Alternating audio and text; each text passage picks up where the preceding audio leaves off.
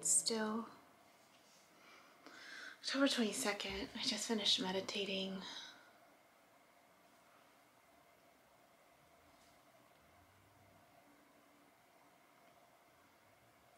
I've been trying to find a way. I mean, just by coming back here this week, knowing that I was supposed to come back this week for these triggers, to process them, to sit with them, and really just having this pull of being, again, transparent, right? If that's what I value, then I need to honor that myself. And I've been thinking about my ex. And this pull that I have intuitively, really, to tell him the truth about that. Now that I'm here and that I'm being triggered, and more so because I don't want him to hear it from anyone else but me, you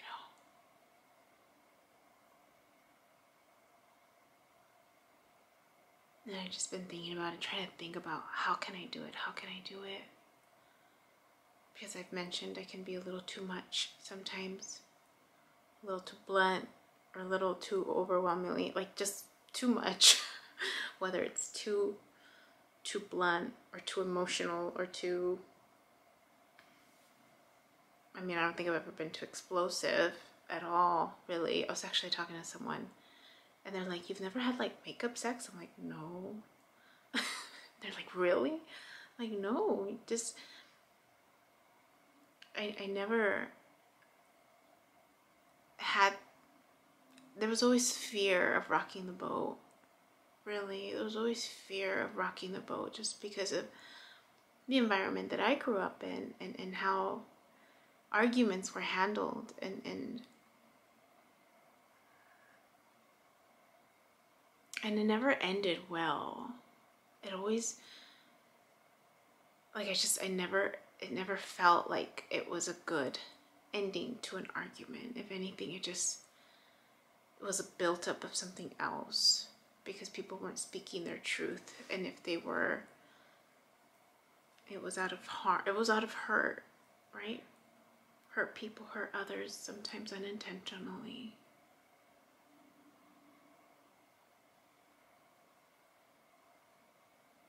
So I never gave myself the opportunity to be mad in my marriage. Never gave myself the permission to yell, to speak up. And when I did, it was every few years, and it was all bottled up energy, and it would come out crying, really, emotionally crying, and just emotionally vomiting this overwhelming amount of information. And, you know, my poor ex was like trying to digest it all, and it was so much that he would just shut down. And I remember just feeling like a fly on the wall, not being seen, not being heard.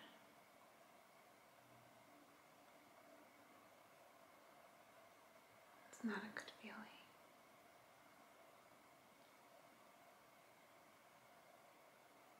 So I thought about him while I meditated today.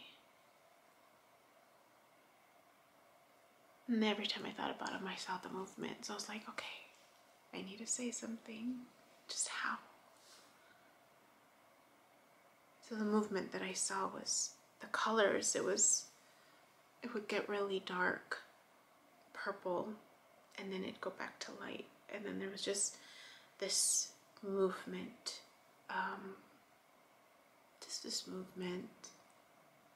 just movement, really. There wasn't anything out of the ordinary, no patterns like the other ones, just movement. But it was this upward movement, like a yes type of feel.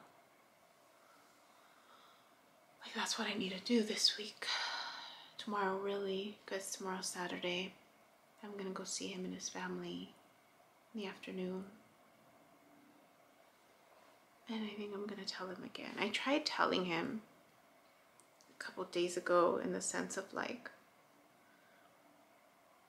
I had tried telling him before of what I shared. I mean, by the time you guys get this video, you've already known the big secret, right? Of what one of my many purposes is. And I had shared that with him when I called him. After the person from my past reached out to me, apologizing, I realized I needed to do that also. And I had reached out to my ex and I shared with him what my old colleague shared with me about her vision about me. And then I said that, you know, if I'm entertaining that this is true, then you did nothing wrong in our marriage. Everything turned out exactly as it needed to in order for me to learn the lessons, in order for all of this to untap, be unblocked slowly, right? Because sometimes people will feel regret in relationships that didn't go as planned or as they hoped, or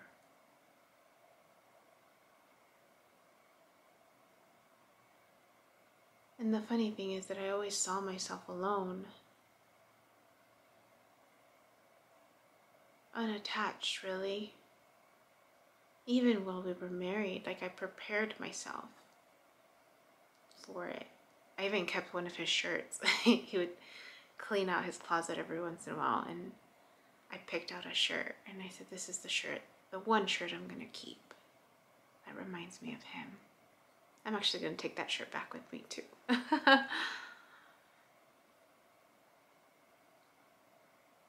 I remember that, like, I just knew.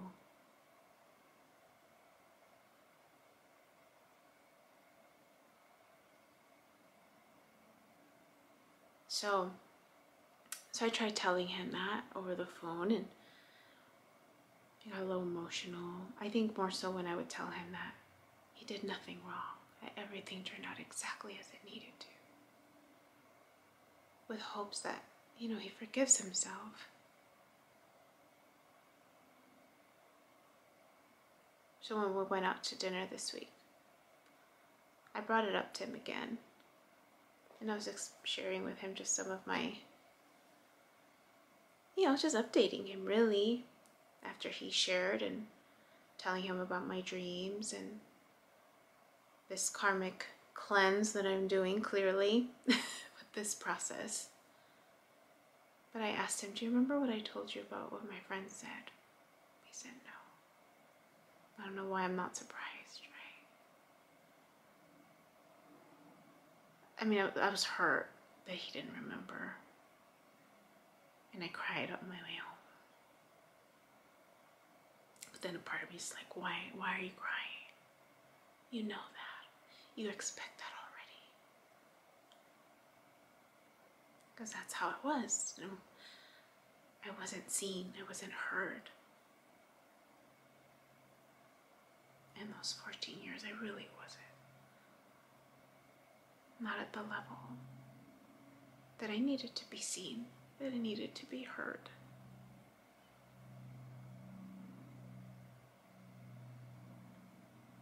So he didn't remember, so I reminded him.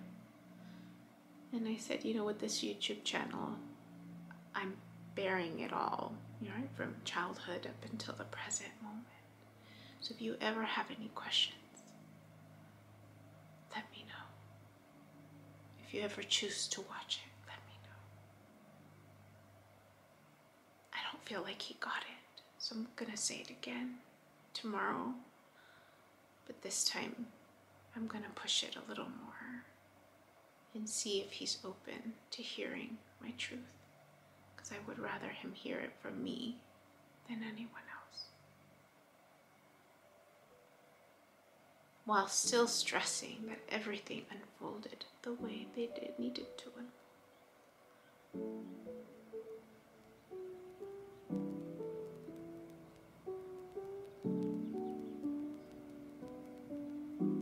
So we'll see what happens.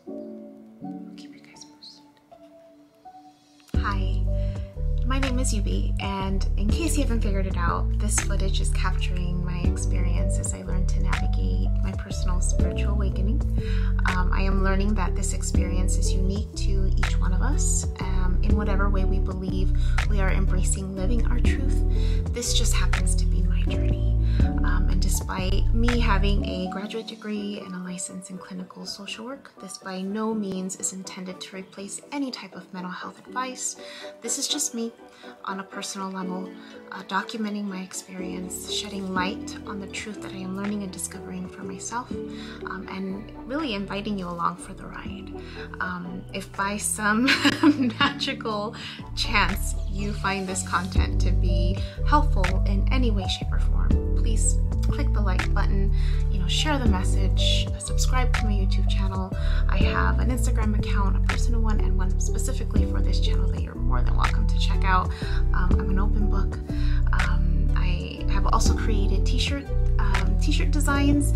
I'm wearing my favorite one right now, which is the North Node design, but I have that and other things that you can look at inspired by this process and journey, and I have the link in the description box as well as in the about section of my YouTube channel. So you're more than welcome to check those items out. Any type of support is great. Again, if you find this content really helpful or meaningful, sometimes when we take that step and be vulnerable, with showing what's inside our hearts and what's really our truth, we realize that we're much more connected than what we thought we were. And so I hope that as I'm living this experience, and that you find some type of truth for yourself, or find some type of ability to heal in some way just by relating, just by knowing that you're not alone. That really has been my goal with this process, not just being able to connect with others, but really for my own healing. It's definitely been a therapeutic experience and a very creative one for myself. So I thank you, and I wish you all the best.